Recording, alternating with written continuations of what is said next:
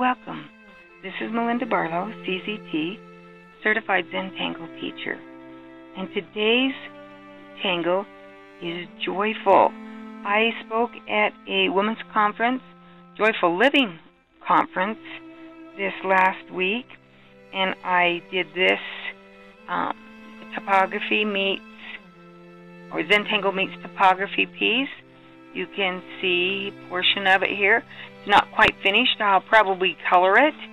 I'm not sure, but you can see the little tangle that I did. It's a little flower tangle right here, and I call it joyful.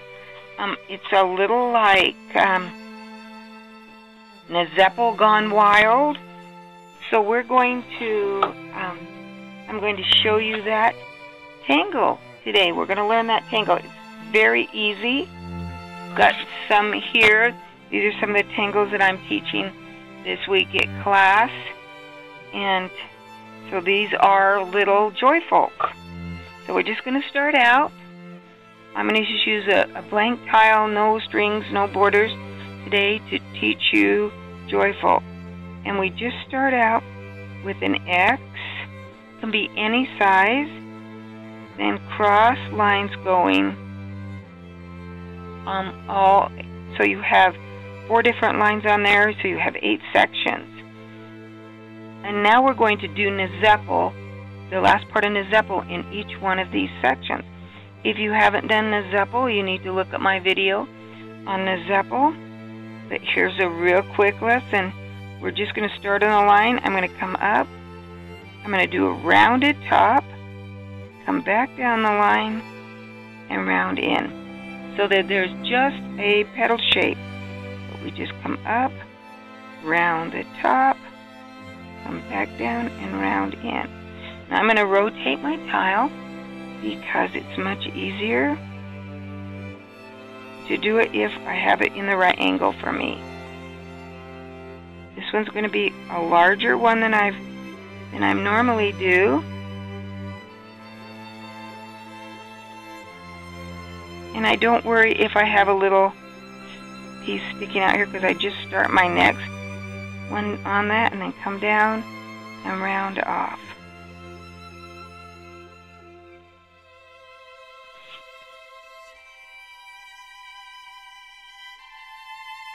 And there we have joyful. My last step here. We're not completely done. I'm going to fill in this center completely black. Now I take my pen. Remember, don't push hard with your pen. That lighter touch with your pen the ink will flow out better and it will fill up. And then I'm going to take a stroke here and I'm going to do a little round. It's going to be a little curved. Making that curve, going whichever way you want, will help those little petals in joyful have a rounded look. And there we have joyful. Now I can take my pencil and I can put a little bit of graphite right down here in the bottom, right next to the black of my joyful, and then blend it out with my shading stump. Also remember not to press hard with your shading stump. When you do that, pushes that graphite down in to the paper and doesn't blend it out. And this is a great place where you could add color. That's probably what I'm going to do on my big joyful, is add color. So we're going to do one more joyful so you can see how it's done. This time I'm going to do it a little bit smaller.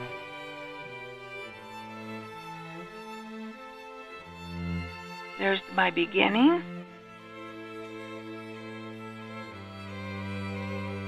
Then my little petals.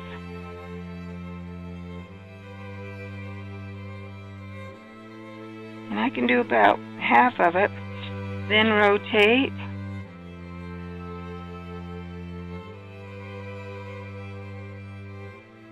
And you can see how it's kind of Nazeppel on freehand.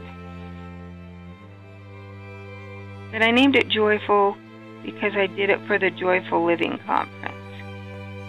Easy step outs will be on my blog, inkadoodles.com,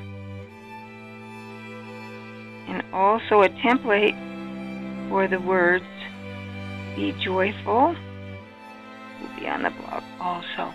And there you have it. Is that not simple? Now, if you find that you have a little space in between here, I've also done a little rounding right here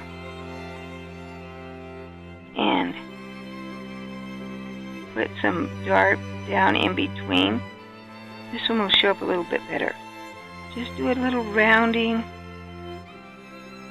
right here, and that really defines this little template tangle also.